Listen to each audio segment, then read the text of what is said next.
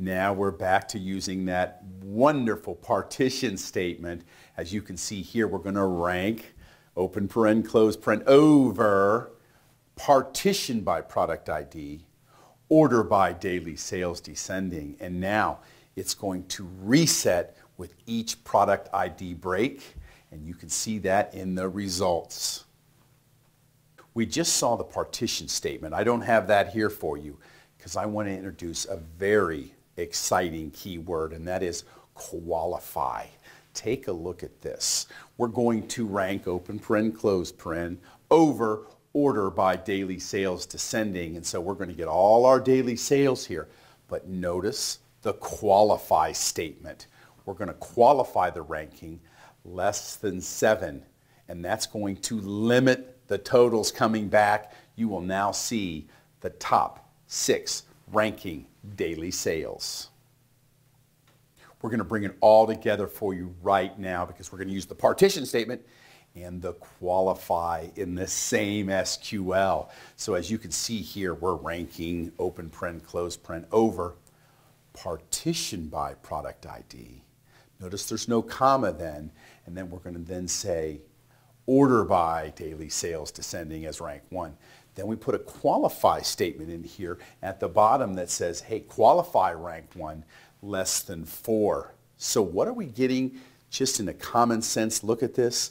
We're going to get the top 3 daily sales per product ID.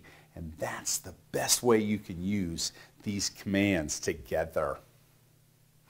I'm going to introduce the qualify statement with a where statement. And let's look at this. As you can see here, we've got 2 ranks. They're equivalent. And we're going to have a where clause where product ID is in 1,000 or 2,000. So before anything is calculated, the system is going to find only rows that have product IDs of 1,000 or 2,000.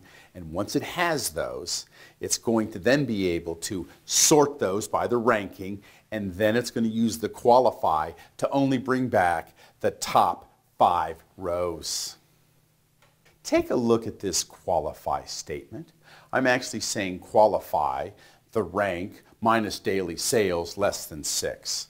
How could I simplify that? Well, in our actual top part of the SQL, we have that same statement where we're ranking the daily sales, okay, and we give it an alias. So it would be so much nicer if I used that same alias down in the qualify clause. Let's take a look at how that's going to look next.